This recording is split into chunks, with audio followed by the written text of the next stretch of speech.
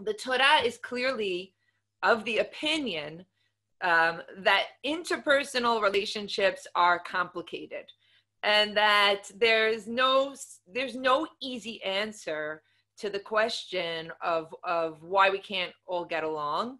The answer the Torah actually that the Torah is going to establish is, for whatever that it establishes, like from the first chapter, right there from Cain and Hevel, you could even argue before, that things are going to be difficult, that human beings are going to have friction with each other, and it's not going to be necessarily two strangers having friction with each other, but it might even be brother against brother, that two brothers might really hit a point of friction.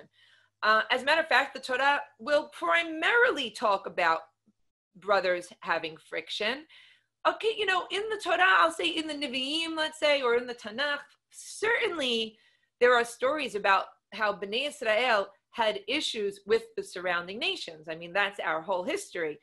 But if you think about it, the Torah doesn't expend a tremendous amount of energy thinking about why we have friction with other nations, right? Like, think about all the stories. Like, either we go to war with them or we don't, but there's no like deep philosophical thinking about that.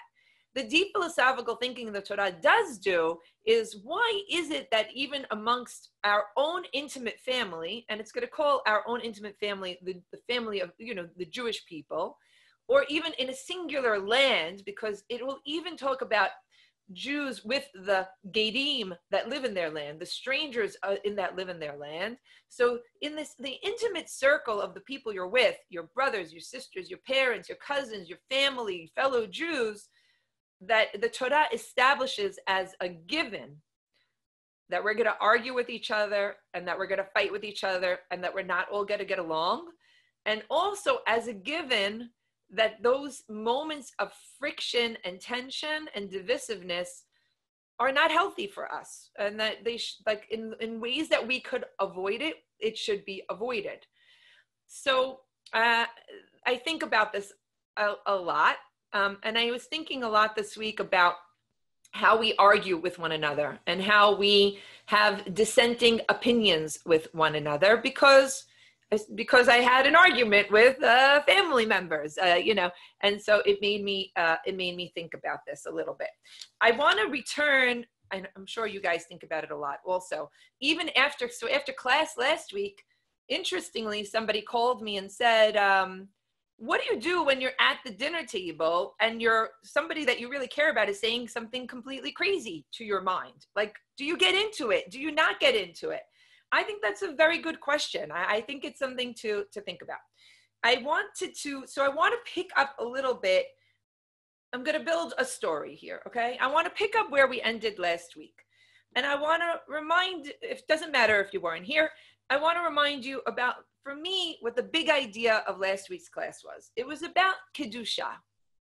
And, we started the class by saying, what is Kedusha? And a lot of people wrote the word to separate or to be separate, or to have separation. We spoke about holiness, we spoke about sanctity. And I tried looking through the texts of the Torah and building a lot of different examples to demonstrate that certainly in the Torah, a premise before you could hit holiness or a state of holiness, you have to hit a state of being able to distinguish things, to see nuances between things. And we gave a number of examples of that. We spoke about the Kohanim. On Shabbat, when we were reading the Haftarah of this past week, I'm not sure if anybody read it, it came from Yechezkel. And it was interesting because I hadn't read that source before class last week. And when I was reading it, we said, oh, here it is again. It said, it's talking about the Kohanim again, and it says, Ve'et ami yoru ben kodesh lechol uben tamet letohor yodeim, right? He says, you need to be able, Kohanim, to distinguish the difference between what's holy and what's not, what's clean and what's not. Why?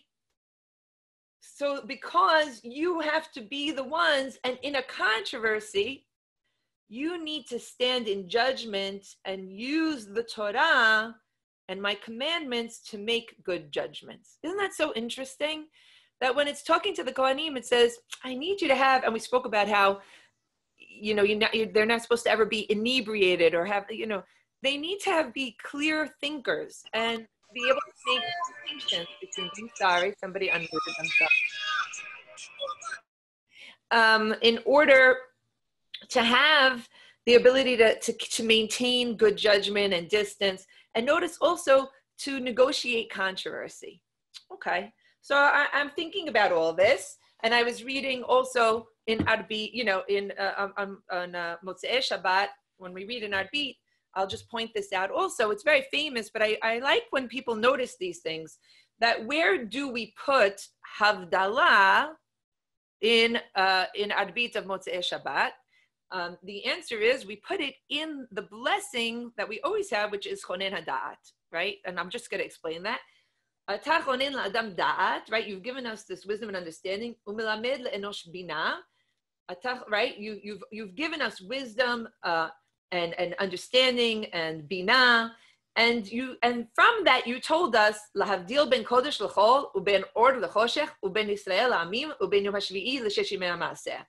Right? So clearly, the rabbinic tradition and the biblical tradition is around the idea that we developed, that wisdom and understanding, it manifests itself in the ability to think critically, to be able to distinguish between truth and falsehood, and between what's right and what's wrong, what's clean and what's unclean, what's holy and what's unholy. Simple, right? So there you go. How does this all relate to the interpersonal? Is once you start making those distinctions, right, and you have that intelligence, the Torah wants you to use it in order to create healthy relationships and a healthy reality for yourself. So I'm going to use myself as an example for today, okay? So where do I go wrong, or where did I go wrong this week? I'm going to tell you my story because I'm sharing it because I think so many of us fall into this and it leads to real disagreements. Somebody in my family on both sides, it wasn't even my family, on multiple chat rooms, they've been posting stuff about coronavirus, about conspiracy. I'm going to use the word conspiracy theories. They're going to get very angry. They're going to get very angry. How could you call it a conspiracy theory, right? They posted something on my chat room. And, I didn't realize that it was a sensitive issue. I'm going to be very honest. I was looking at it and I said, oh, this is crazy. That's basically what I said. I'm like, this is crazy. This is a conspiracy theory. We shouldn't be forwarding this to each other. This is dangerous to share because it's like misinformation. I don't think this is a good idea. And it set off very bad feelings in the chat, right? Where people said, everybody's entitled to their own opinions. How could you shut down debate this way? There's stuff going on. If you want to talk this way, we have a separate chat room for debates, and it went like that. And it, it reminded me of maybe the past 3 years or 3 years ago when the election was coming up and so many families were so divided and so divisive around things.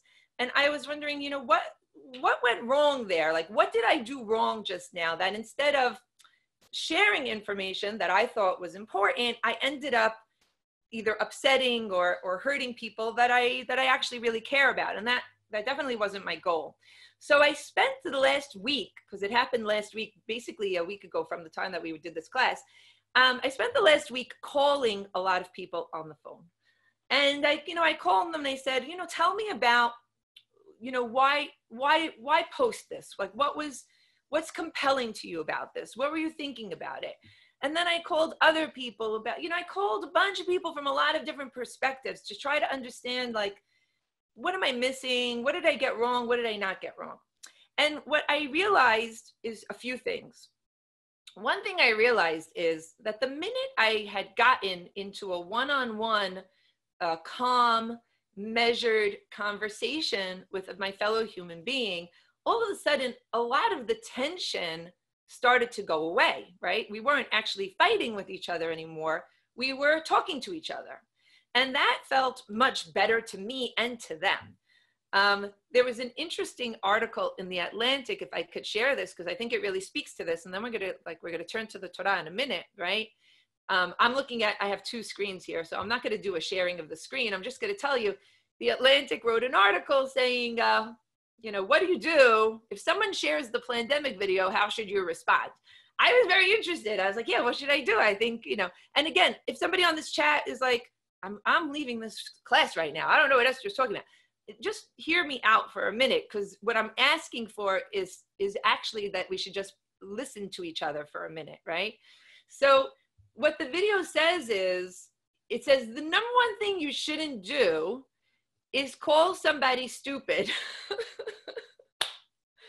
And it's so true. And I was like, it's such a basic part of being a human being that you shouldn't ever, you know, it says, don't make anybody feel foolish, naive, or gullible. Don't say things like, I can't believe you fell for this. Don't say, this is the stupidest thing I ever heard. And I'm talking about, this is just one example of something that resonated for me. But for all of us in our lives, we have moments where we think that the person we're speaking to is wrong, right? What do we do in that moment is the question. And what I did wrong is I didn't necessarily jump to listening and to patience. I jumped to, that's crazy, okay? And that's not the first place you should go. And then it says, you know, when you're trying to talk to someone, maybe instead of getting emotional, try to talk through with data and with facts, or share something, you know, something really coherent and logical with them. Also, validate the fact that there's a lot of stuff going on right now, and we don't know what's true and what's false, and it's a time of a lot of confusion, and so that's going to spark like a search for answers, right? But a lot of the advice that was being given, I thought was very significant, because all it was saying was, are you listening? Are you being patient? And are you treating the person that you're in a dialogue with real understanding and curiosity? And now, I really should have known this, because I actually just came from 3 different, let's say, school meetings, okay? So when you're in a school meeting with a bunch of people, I want you to know we never agree with each other. You have to imagine if you're trying to run a school, and now you're trying to run a school over Zoom and distance learning, how many different opinions are there, and how passionate are we about those opinions? I would hope very. The one thing I don't like is when people don't actually care about their opinions, or don't even have an opinion. I'd prefer somebody with an opinion than not. And I was thinking about how the principals were talking, and there were 4 of us talking in a Zoom, and we really disagreed with each other about something. But what happens in our meetings is we can't give up on the conversation, because we have to lead together, and we have to move forward, and we have to give direction. So what we've trained ourselves to do, this is like my 4th year working at this, is to spend time being comfortable in an argument, and then saying, wait, convince me that I'm wrong. Let me hear, what are you saying? Let me hear what you're saying. Let me hear it again. Wait, look at it from this angle. Wait, let me play devil's advocate with you, right? Let me, and what really happens in a good dialogue is that all the people that are in the dialogue are equally invested in making sure that the other person is being respected, is being heard, and has a platform for their ideas, and that there's a real give and take. I talk about, I know this is becoming like a, I want to take a break just for a minute, because I want to read from Parashat Kedoshim last week. We touched on it, but we didn't linger, okay? It's very, very basic, but it's interesting to read. It says here, it starts with saying, Lo telech rachil ba'amecha. Don't go around town being a tail bearer, right? Don't go bearing tail. Sorry, somebody got unmuted. Maybe they want to tell me something. I do here. I agree. A lot of people are saying very interesting things on the chat. I love all of it. I'm gonna look at it in a second. Sorry, it got unmuted again. Just 1 second, guys. Okay, so don't be a talebearer. I do think that, and then it continues.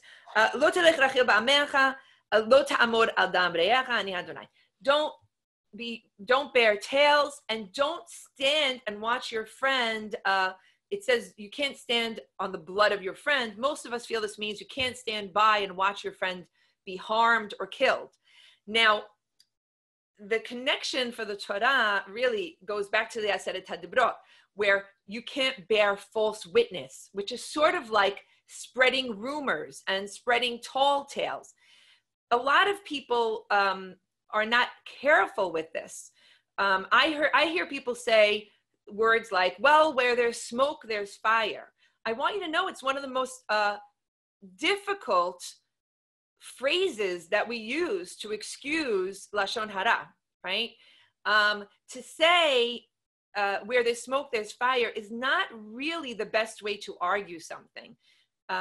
If you want to say, look, somebody's about to get married to someone, and you didn't just hear a rumor that there's a problem with the person, but you actually have concrete evidence of it, and you could back it up, and you've heard it from a number of people, that is quite different from going to the parents of one of these people and saying, you know what, I heard he blah, blah, blah. That's tale-bearing.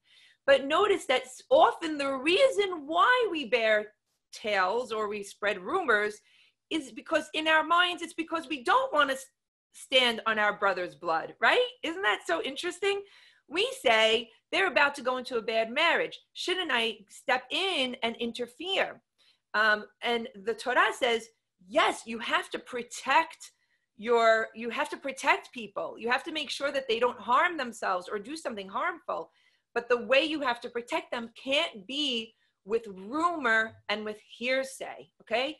If you're starting a sentence with the words, I heard, I want you to think about the fact that that's not the best way to start a dialogue or a conversation. It's probably not weighty enough for people to really listen, okay? So we don't start with I heard. You want to bring data and facts to bear and show somebody something, that could be very important, okay? Wait 1 second. I'm sorry. People keep getting unmuted. So then so I find that the Torah, it says it in such a tight and minuscule way, but the implications are enormous, right? Don't bear tales, but also you have to protect each other. So then how will I protect someone if I feel like they're hearing things that are unhealthy or they're doing things that are unhealthy? Well, it goes on to talk about it a little bit more. It says, Lo tisna et achicha bilvavecha. Don't, this one, nobody talks about this enough. I have to talk, I'm glad I'm talking about it with you. Don't hate your brother in your heart. You have to reprimand and it says amitecha, which is not even your brother, it's like your friends, the people that you know, so that they do not sin. This, again, such a delicate mitzvah. How do we see it? How do we execute this? I feel that somebody is wrong. They're doing the wrong thing. Do I tell them or not? Okay, I really am curious to know what your answer to the question is. My answer to you is this. The way I read the Torah is this. You can accept or reject. The Torah says, if in your heart you are walking around, because I'm going to connect the two, you're walking around hating someone and you're angry at someone and you're carrying that around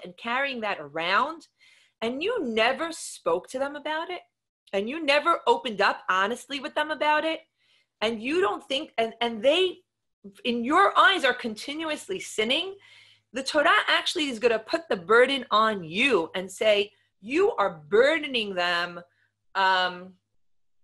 with this your own personal hatred that's giving them a sin, that there's somebody out there who's angry at me and who hates me and they never talk to me about it. I feel very passionate about this. If there's somebody, let's say there's a student, this has happened to me in real life.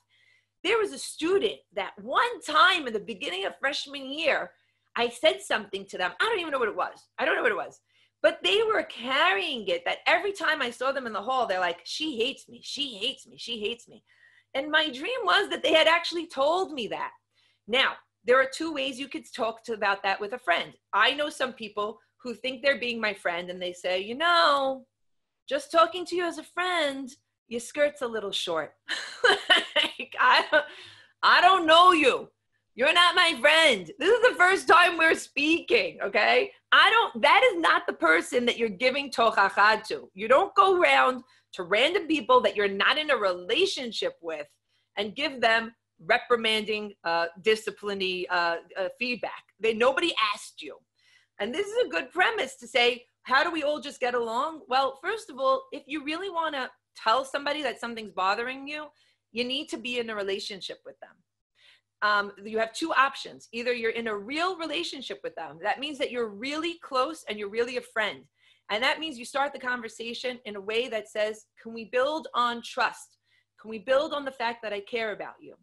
Now, if you don't have a relationship with someone, and notice I'm using my language very carefully, it could even be a sibling, meaning, yes, you could be brother and sister, but are you in a relationship?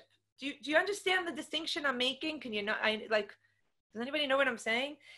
If you haven't spent time on that relationship, meaning you don't call them very often, you don't eat by each other's houses, every time you talk, it's a fight, that's not the person you're allowed to call up and give tochacha to. Because first of all, they can't hear you, they don't trust you, they're not listening. So one thing I realized was, why would I start arguing with people in a chat room or on Instagram? I've never in my life argued. Like when I see people on Instagram arguing with each other, I'm just like, this is the stupidest thing. Nobody knows each other. You're just like little things on a crowd. Step away. This is not a place for real debate. This is just divisiveness, right? In a chat room, you're not in front of each other. We're all in quarantine. You can't make eye contact. You can't really dig. You can't really be patient. It's not really a place to have these types of conversations, right? You could share information politely, but you really can't, in a healthy way, debate. So if you want to give a friend a piece of feedback, you have to wonder to yourself, did I put enough effort into this relationship that I feel that I could have this conversation with them? That's one.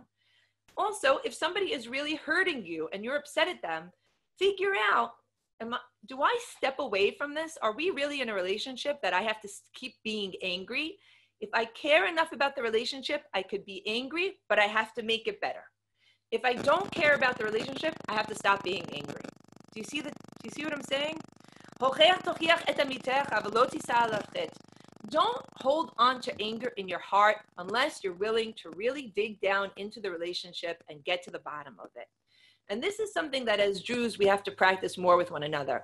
I see people talking, I do it myself. I don't want to say other people. We talk about black hats and white hats and the gray hats and the things and the Hasidim and the things. You know who you could have that conversation with? An actual Hasid that you know, that you are interested in, that you're curious about, and you say, talk to me about that funeral that 1,000 people went to. What was going on? Like, why, right? Instead of, these people are insane. That's not the way that's not a path towards building brotherhood with each other, I think, okay? It goes on to say, Lo tikom v'lo titor b'nei amecha. Don't take revenge. Don't hold on to these slights. I want you to love your neighbor as you love yourself. I'm going to take a pause for a minute because I have a few more things I want to say, and we usually only go to 1:35, and my son is taking an AP at 1:30, and he said my voice is very loud and that I have to stop my class in time for him to take an AP so I don't disrupt him. But I want to check the chat because I think it got a little heated. Let me see if I actually really want to read everything out loud. I don't know if you guys were looking at it. It's not letting me scroll up. Give me a second. Chat room, chat room, chat room, chat room, chat room. Okay.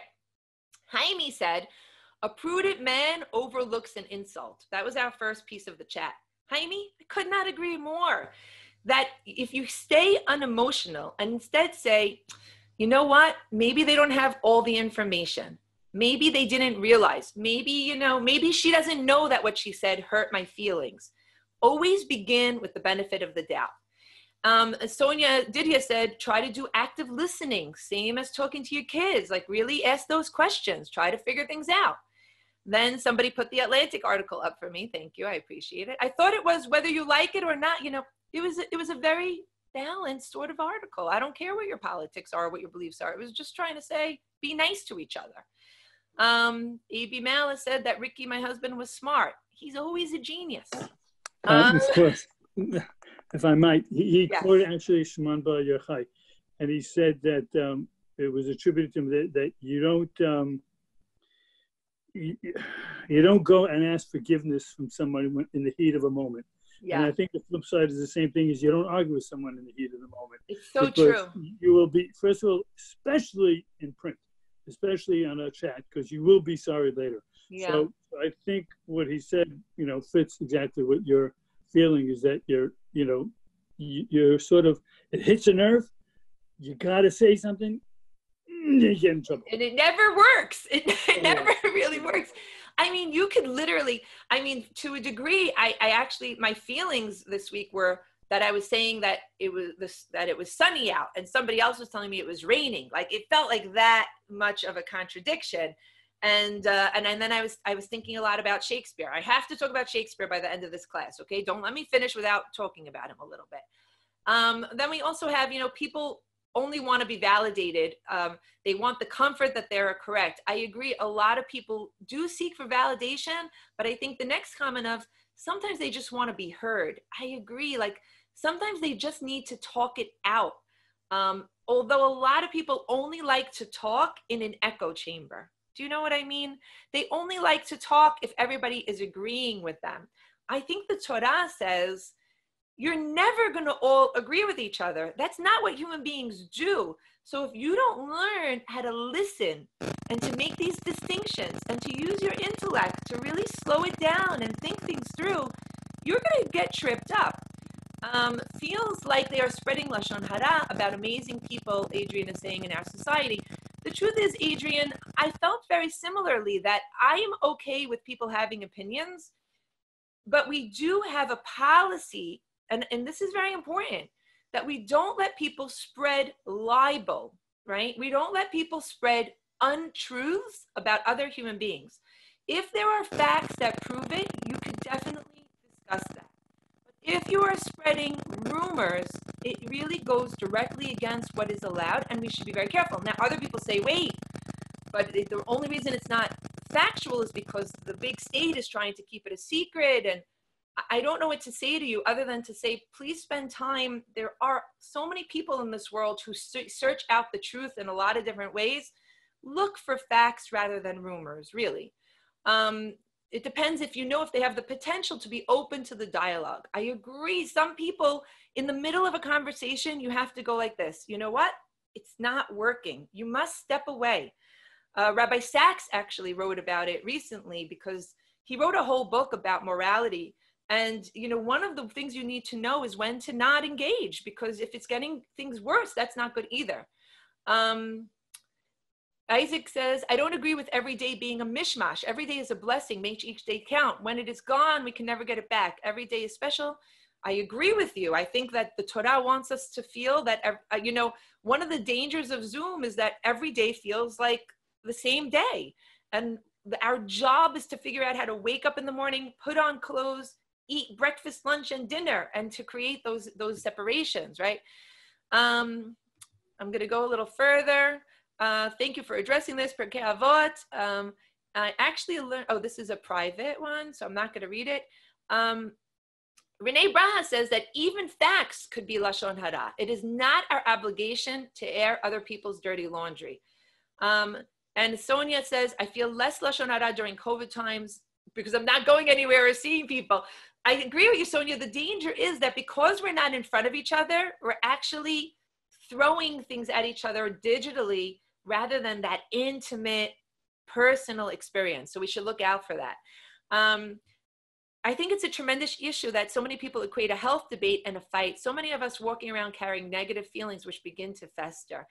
I'm going to tell you that I felt really bad because I think the person that I argued with, I think I saw them the next day and they did not really wave hello to me.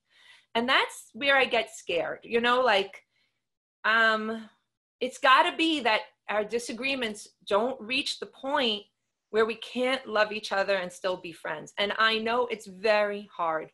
And if you've ever had any of these really deep down debates, it's very difficult. But when a nation and a people really love each other, I do think that they take the time to figure out how to do this v'ahavta l'reacha work. If it was easy, the Torah would not have made it such a big deal.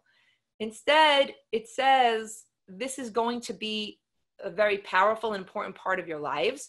Peggy's writing that you have to agree to disagree. Maybe, but the Torah doesn't say if everybody, listen, the Torah says if people are committing crimes or doing avodah zarah or doing things that are wrong, you do have an obligation to stop them. The point that this class tried to make is you have to stop people through relationships, because without the relationship in place, your desire to communicate or stop anything is empty and null and void. So I guess what I'm saying is, and I didn't talk about Shakespeare, but I will talk about him in the beginning of next week probably. I will just say this as our last anecdote because it's 1:36. My son on Shabbat said for the freshmen in Flatbush, read Romeo and Juliet. Of course, it's all about the Capulets and the Montagues and how they don't see each other. And maybe something you guys don't know is I love reading Shakespeare out loud. Like now my family does it on Friday night sometimes. We'll just like act out Shakespeare together. It's the funnest thing if you're me and I think it's fun. And one of the scenes we read was Friar Lawrence. And Friar Lawrence tries to convince the Capulets and the Montagues that their continued infighting and refusal to see each other is just self-destructive. And he uses Romeo and Juliet and their relationship as a way of bridging the divide. He fails, they die. That's not the end we want. But we have to pay attention to try to find ways that we could really reach out across the aisle, okay? Like I really would encourage you, if you're experiencing anything like this, try to do what I did this week. Make a personal phone call and instead of getting angry, say, you know, I was wondering, where did things go wrong? Like, what wasn't I hearing? And do you want to talk about this? If you think they want to talk about it. If not, it might not be the right place. So many nuances. I could talk about this forever. I didn't give anybody a chance to talk with me. I hope we learned something today. We'll continue next week.